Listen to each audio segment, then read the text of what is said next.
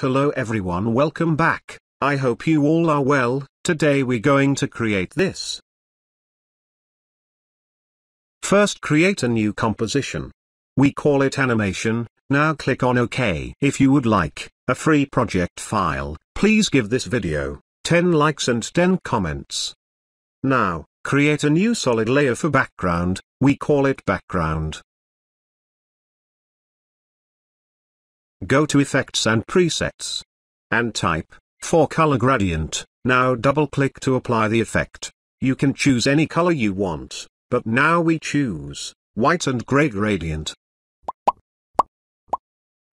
Please like this video and subscribe my channel.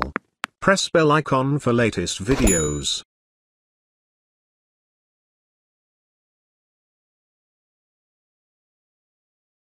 Now select the Type tool. And type whatever you want. We type Creation. Eject from the Typing tool. You can download this font from the link in description. Now choose the text color and make sure to align it to the center. Now duplicate the text layer by pressing Ctrl D. Change the color of the previous layer to black. We choose black color for shadow.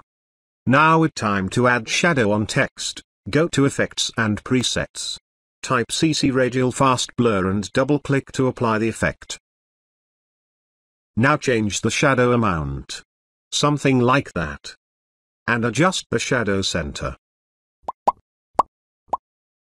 Please like this video and subscribe my channel. Press bell icon for latest videos. Now click on stopwatch icon. Add a keyframe on start. Then go to 1 second and change the value of center something like that. You can also adjust the center value according to your text. Now open the both layers. Pressing Alt and click on stopwatch icon. And link with source text under main text layer. And now you can type any text without change in shadow layer.